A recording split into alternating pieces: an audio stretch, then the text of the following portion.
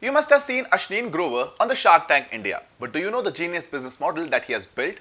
Remember, 1 year back, there were multiple QR codes that shops utilized. It can be of Google Pay, Phone Pay, Paytm, etc. But today, we only see one QR code of Bharatpe, through which you can scan from any app and the payment will be credited automatically.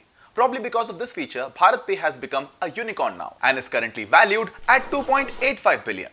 But Bharatpe doesn't really charge any kind of commission or any kind of service charge for its features. If that's the case, then how does Bharatpe make money? Because their business model is of lending money. Since they have details of a lot of entrepreneurs and shopkeepers across the nation, they actually lend them money starting at the rate of 2% per month, and the amount of money varies from 20,000 rupees per month to 7 lakh rupees. And since the EMI get automatically deducted through their payments, the recovery rate of Bharatpe in this scenario is 96%. If you enjoyed watching this information, don't forget to subscribe us and press the bell icon as well.